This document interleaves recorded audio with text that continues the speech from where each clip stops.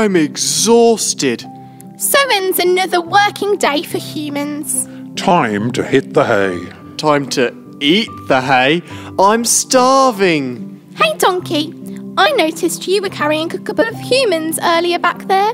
I bet they're all snuggled up in their hotel room by now. So what? It's just that they get all the comforts and we just live in barns like animals. We are animals? Hey, shh! There's something in the manger.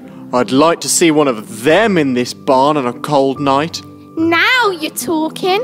I carried the lady all the way from Nazareth to Bethlehem, and what have I got to show for it? Absolutely nothing. Will you two be quiet and listen to me? What? There's something in the manger. Quick, check the water trough. No, it's over here. Now I've seen everything. It's a baby? It's human? A baby? A baby? I'll tell you what this is. The humans are sending us a message. What message? That living in fancy houses isn't enough for them. Now they're moving into barns. I'm beginning to think there's something fishy going on. Guys, don't you see what's happening here? What? Two strangers ride in from out of town, but have a guess what? There's no room in the inn. Next thing we discover is a baby lying in our manger. So you think someone is trying to set us up? You mean frame us? That's exactly what I mean. But why would anybody want to do that?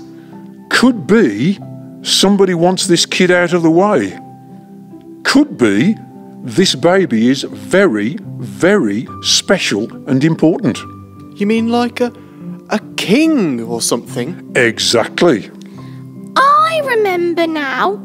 I heard the shepherds talking about an angel they'd seen, and the angel told them a Saviour had been born. He is Christ the Lord.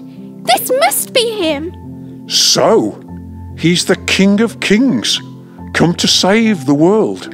Wow! Now we're famous. He's been born in our barn. To think I carried his mother all the way from Nazareth. I can't believe he was born here. You better believe it.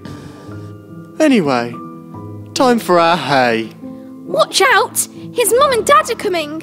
Come on then, let's have something to eat.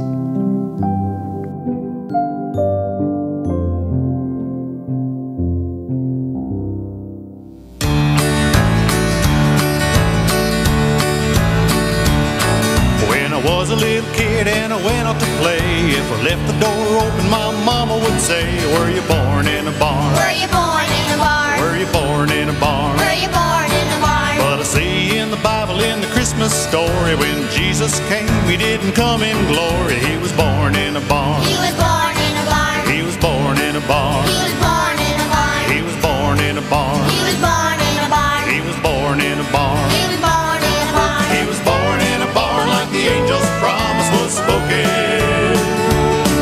He was born in a barn and the power of sin is broken. He was born in a barn, so the door is open.